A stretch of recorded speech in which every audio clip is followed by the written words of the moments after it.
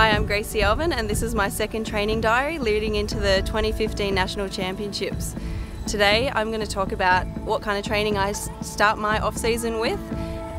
So after my month off, I like to just start with some slow rides, start to build up the volume, but really just keep the intensity down. Today I'm here at the Mitchelton Winery with the Orica Green Edge team and the Orica AIS girls, and we did 140k, but we didn't do any effort, so it's all about building your foundation for the rest of the season and just getting some endurance back in the legs, not overdoing it.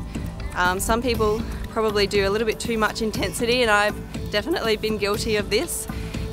You just wear yourself out too quickly and you can often get sick. So it's all about the long, slow distance, just riding with your friends and just enjoying being out on your bike again. So follow me for my next training diary, and I'll talk about more intensity next week.